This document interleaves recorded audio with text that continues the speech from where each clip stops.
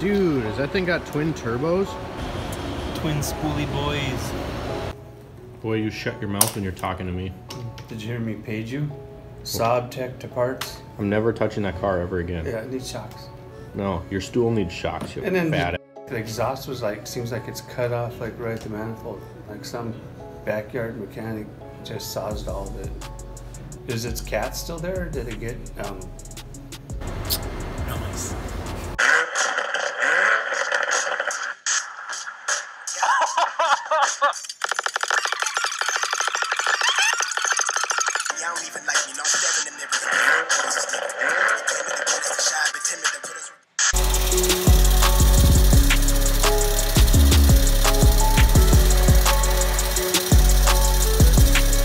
Well, guys, we got the floor cut. I'm kind of deaf. I have a little bit of a headache. You can see the line right there where it's cut. We'll pick this back up tomorrow. Much respect for all you concrete guys, because I never, ever want to do that again.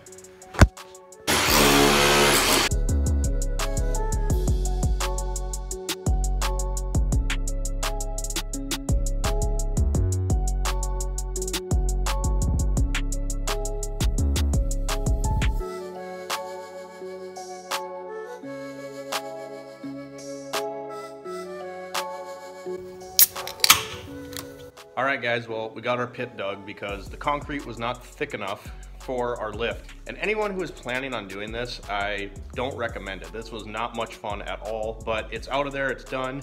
We got a sketchy ass wheelbarrow that we've been hauling all the dirt and concrete debris with, but I wanted to show you something kind of interesting. So see that big chunk of concrete? That's plenty thick for the lift, but in both sides, on this side and way on that side, right where we wanted to anchor the lift down, there wasn't thick enough concrete there. So there was like kind of a low spot in the middle that you can see there. It kind of gets thin and then it thickens up again by the edges of the garage for the foundation, for the footings, for the building. But anyway, much needed energy. I'm gonna go get some food, then we'll talk about this a little bit more. So there's all the dirt we moved and there's all the concrete that we removed. All right, guys, day number 2 of pouring the lift base for the MAXJAX lift that we got right over there. You see the feet, yellow, right behind the bags of sackcrete. So this is 20 bags of sackcrete. We're gonna go pick up 50 more. I was just out here getting ready. It's December in Minnesota, so we gotta get this thing rolling. I'm getting my wood stove going. Then we're gonna run up to Menards, about half hour away, pick up the rest of the sackcrete, and then come all the way back. So then we'll pick this video right back up, and we got some company coming.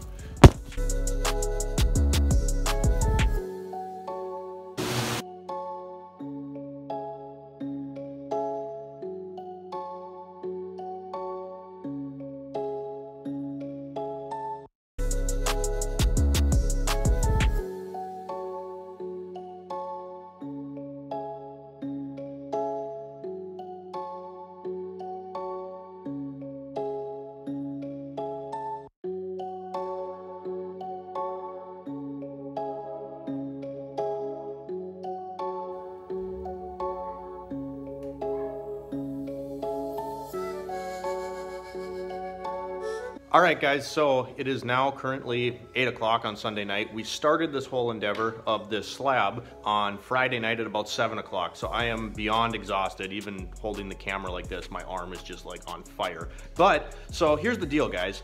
What you're looking at right now is a copious amount of sackcrete. The company that we were gonna order a ready mix truck from had basically a minimum for amount and charge of concrete. Plus, I'm 30 miles away, so you're probably gonna get a hot load of concrete. It's gonna be sitting mixing in the truck the whole time, so you have less time to work with it. And also, I had to pay delivery for that 30 miles to get it here, so it was just an astronomical number. So, what you're looking at is 96 bags of sackcrete.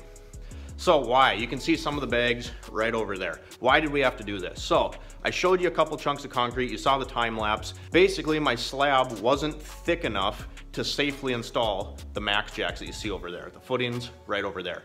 Anyway, they want a 4-inch minimum for that lift, and I don't really like going on the minimum anyway. We drilled in, it was like 4 inches, barely 4 inches, 3 inches, not even 3 inches. It just wasn't gonna work.